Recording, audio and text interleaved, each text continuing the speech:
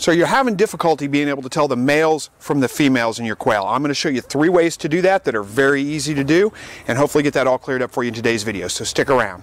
So hey, welcome back to another Slightly Redneck video. Again, my name is Chris. So without babbling on about that too much, let me get right into it. So I'm going to open up the cage here, and you can tell, well, let me get it open first. Okay, so you can tell I've got different, these are my latest grow outs here, and you can tell I've got different kinds of quail. And I can tell you there's a few of these that are pretty easy. Let me grab one of them real quick. All right, this is, the Italian kind of quail. Very easy to visually tell that this is a rooster because he's got the nice red, smooth breast on him here. And you can't, the hens will have a checkered pattern. I'll show you a hen next. Okay, this is a standard brown, and again, this one's very easy to sex as well, because like the roosters on the what did I call it? The Italian, the roosters have a nice red breast, but the females have this checkered pattern on their breast.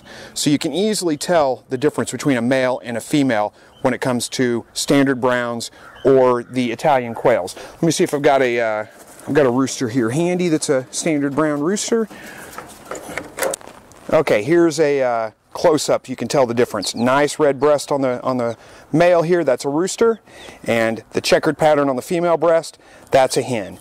Easy to tell. Again, same difference between the Italians. I don't have an Italian female to show you, but I showed you the rooster so you kind of get an idea of that. It works the same way with both of these. Now, what if you're dealing with things like tuxedos?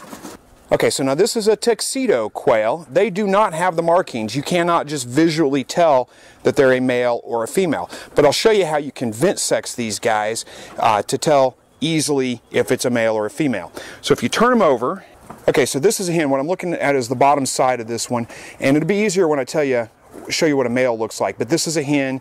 There's not much to show right there. Let me grab a rooster and I'll show you. Okay, we're looking at the underside of the rooster now, and what you'll notice is that there's a bulb right here that you don't see on the hens, and it's kind of hard to tell, but if you just kind of push on that just a little bit, see that white foam that comes out? Let's see if I can get that in the camera view. See that white foam? That tells you that it's a rooster. So very easy to do, and it just takes gentle. You're not really pushing very hard at all. Just a little bit of gentle pressure right there. That foam comes out, and that tells you right there that it's a rooster. So if you're raising something like the A&Ms, the white birds, I've got one in here. Let me show him off. Here he is. There we go.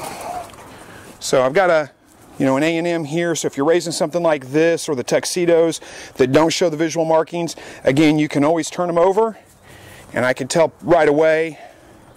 Get that in the view. Hopefully it's in the view, yeah. And I can tell right away that this is a hen. It's not a male. It doesn't have a bulbous pouch back here in the back, and when I press, nothing comes out. So that is a hen. Now I got to catch it. Okay, so there's a couple of different ways you can visually sex some of those. You can have to vent sex the others. I told you I'd tell you 3 ways.